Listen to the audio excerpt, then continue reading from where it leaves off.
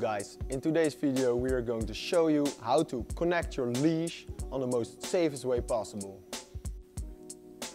There are a lot of options that could be dangerous, but we are going to show you the right way.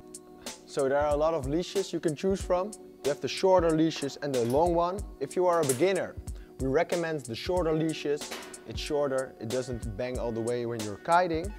Or if you want to focus on handle passing or unhooking, you need a long leash. So the second thing you need to make sure of, you get a leash with a loop on the back. With the loop on the back you can connect it really easy on the front side of your harness. So on all the Mystic harnesses there is a leash eye. This is the right place to connect your leash with. So the right engine harness has a handle pass system in comparison to the Majestic X, who doesn't have one. The biggest mistake is that beginners take a long leash and connect it on the back of your harness. This may cause very dangerous situations and you don't want to be in there. So now I'm going to demonstrate why this is dangerous, and you should definitely connect your leash on the front. So if you have the leash on the back like this and you release your kite and something goes wrong,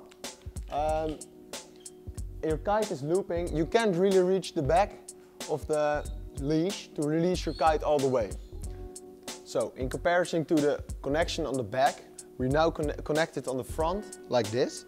If something goes wrong now and you release your kite, your leash is always in your reach and you can easily release it all the way and swim back to the shore. So to connect your leash on the front, it's very easy. Almost all the leashes have the same connection. It's very easy, you pull it out, it's a loop and a stick. Same with this one. The loop goes through, the pin goes through the little loop on the then push it all the way out and slide it back over. This is the right way, it won't go off.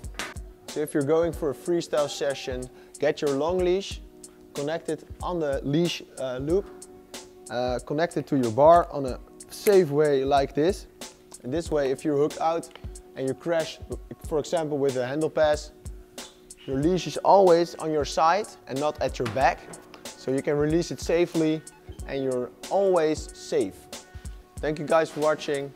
We hope we gave you enough information about the leashes and how to connect it properly. See you next time.